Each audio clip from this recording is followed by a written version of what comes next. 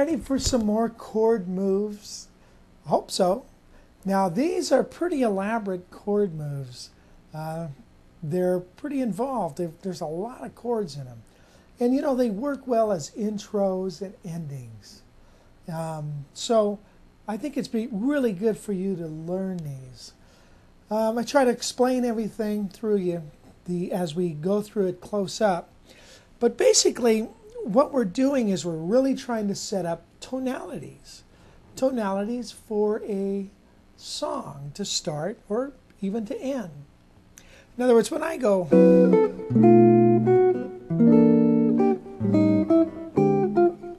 there's several tonalities floating around. And then now we finally bring it home. Okay, and we can do that with several ways.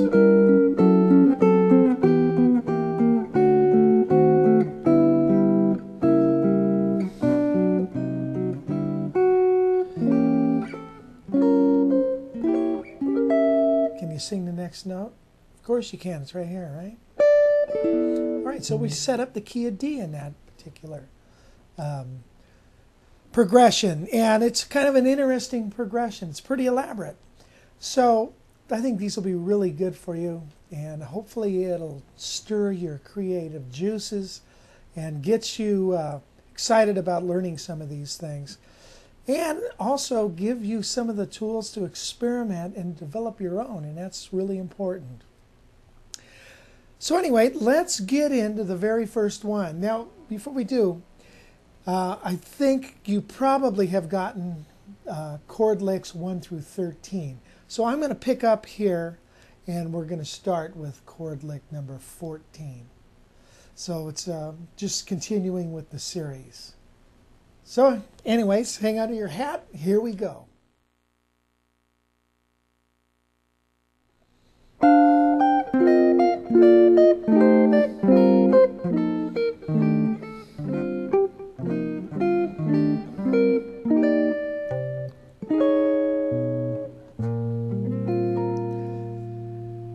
Hi there. Okay, lick number 15 is something that Ted Green had showed me.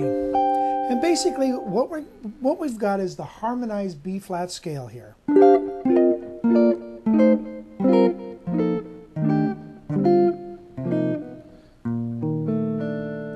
right, there's the harmonized B flat scale in kind of fourths. And now what we're doing is we're playing an extra note though. We're going, and this sets up the tonality of B flat. And now we're playing a little lick here, just with up the scale, then G minor, C minor 9, then to B flat, B13, some kind of F sound with the flat 5 principle going on, and then to B flat. So these moves are a great little intro.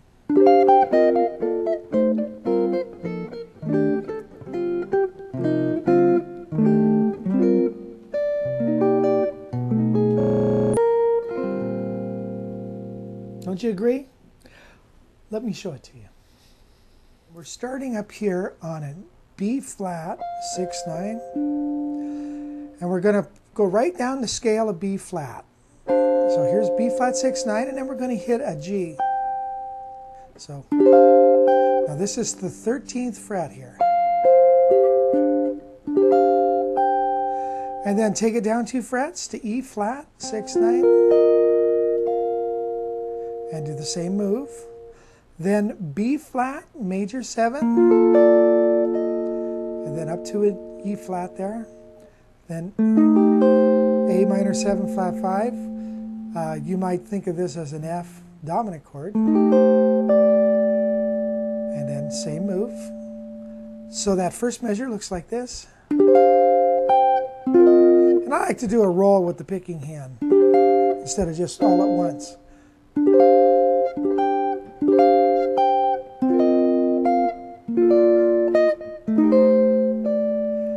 B flat.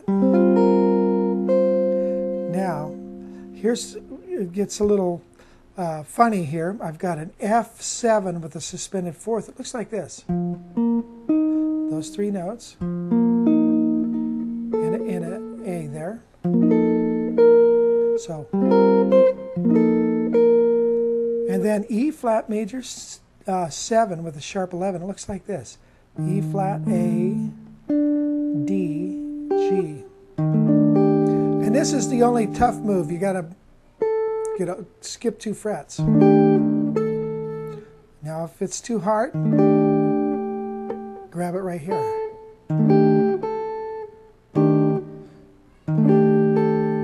You could even do a crossbar where you're putting your first finger here and the knuckle here is barring on the 5th fret.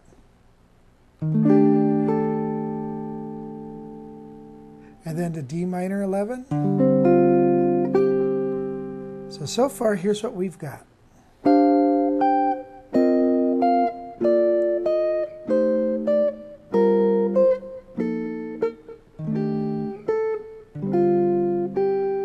Now the last measure, we're walking right up the scale. I'm going C minor 11,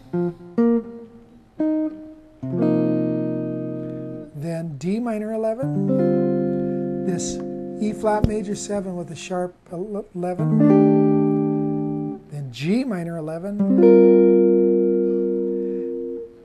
so that's,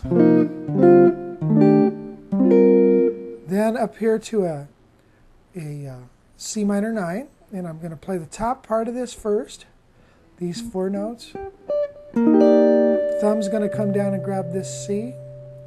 Then I've got this B13, which is functioning as some type of F chord. It's the flat 5 substitution. So I've got,